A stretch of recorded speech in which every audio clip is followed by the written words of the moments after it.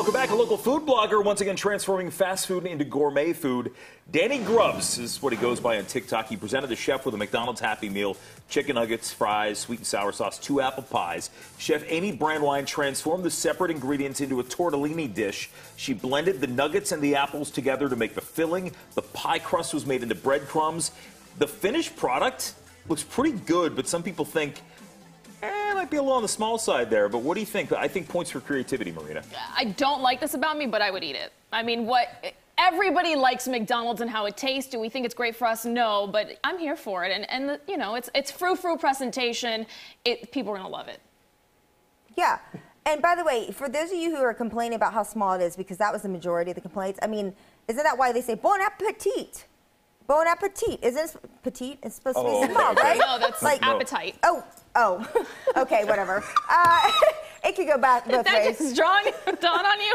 I don't know. I'm not French, but we all know that. Although I do know some French words, okay, but I can't say those on TV. Sur la table. Yeah, Sur la table.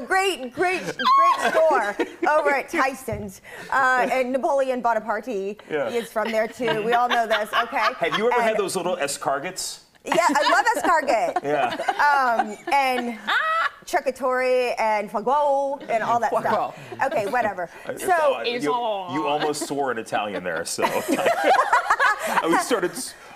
It's petite. The difference is you're taking that's why it's called transformation, right? Yeah. It's going from Happy Meal to, which is petite in McDonald's terms to begin with, right? Yeah. To gourmet. I mean, when you go to get gourmet meatloaf, you ain't getting the whole like loaf, okay? Right. With ketchup on top. Yeah. So to me, I think that it was very unfair how they treated this, and I would definitely do this. I do think that as an air fryer person, like this is a lot of work for a little benefit, but maybe that's what makes it so special. Yeah, I mean, I so think, fancy. Yeah, all that, but like you don't imagine chicken nuggets and apple pie going into something that's a little more fancy. I am just impressed with the creativity. As somebody who just got her first air fryer this week, and that will be like the greatest adventure in cooking. I don't ever cook, ever.